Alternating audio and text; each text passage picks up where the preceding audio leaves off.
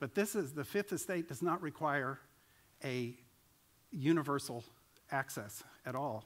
It requires a critical mass of individuals who are online, because you can relay information face-to-face on wireless networks, and as long as you have a critical mass, 35% of China is online, but they have more people online than there are Americans on the planet.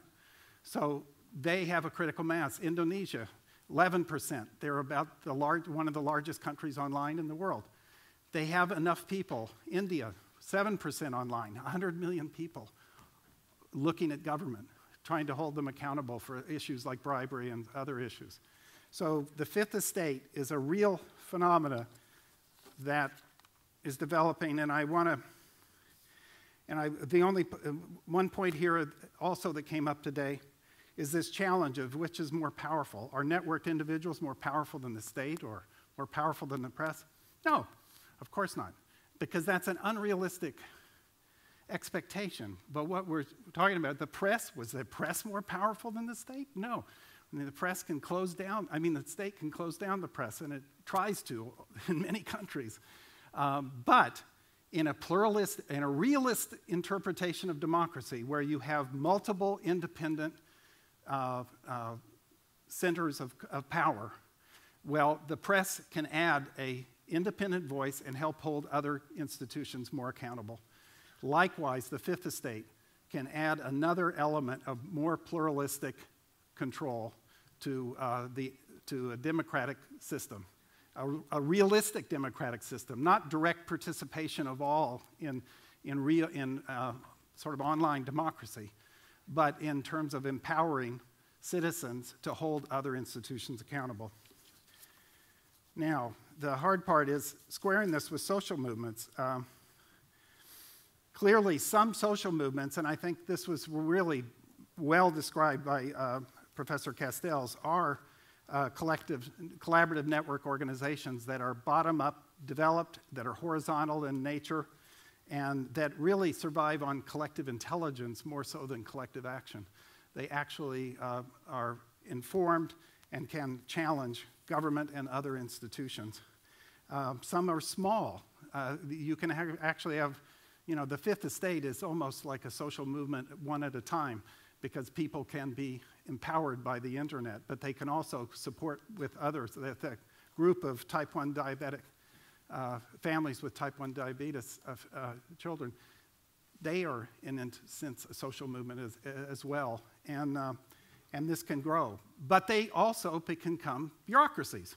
I mean, Michel's iron law of oligarchy.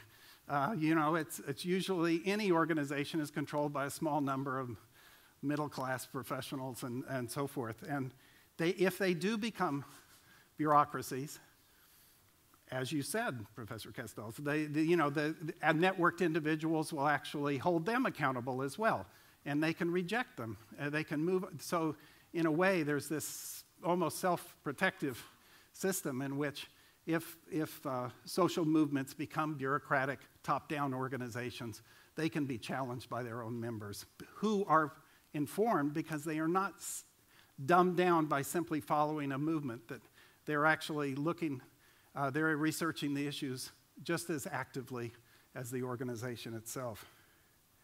So the fifth estate enables social accountability of social movements, of the press, of government.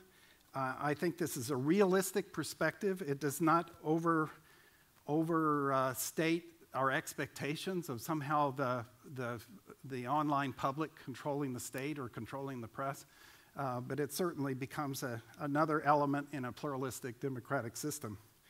We just finished case studies in China where we found actually networked individuals able to change government policy in a variety of areas when the press was completely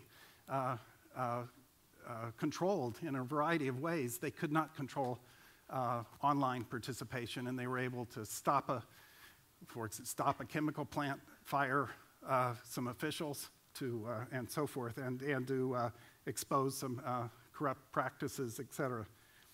However, the real problem, which I don't think we've talked about enough today, is that the fifth estate is quite vulnerable. I don't think this is deterministic at all. I think it's only exists because policy and practice enables it to.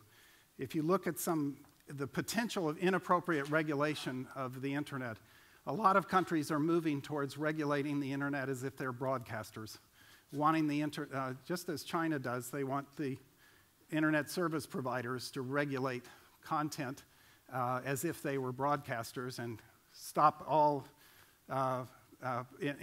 traffic that is potentially commercially sensitive, like copyrighted material or material dangerous for children, etc. And the final point is also this move towards big government surveillance, I would say. Okay, the government has discovered big data.